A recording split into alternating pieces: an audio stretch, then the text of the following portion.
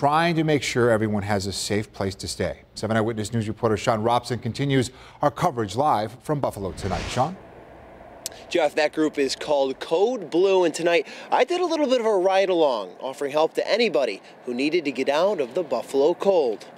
For other people, she called me.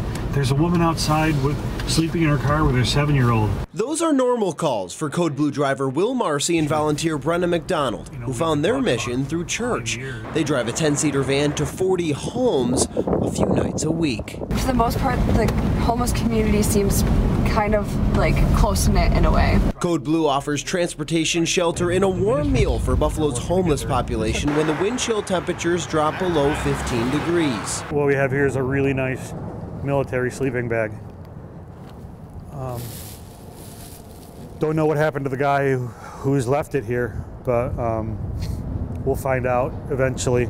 Just last year, Marcy spent over $18,000 out of his own pocket to aid the homeless. So what makes it all worth it? He says it's two things: giving these people company, and the best, the success stories. She just called me today. Can you help me take my stuff out of shelter? So we get to see that. We get to see families restored. They'll be on the streets tonight until 11 o'clock, bringing the homeless to churches and nearby shelters.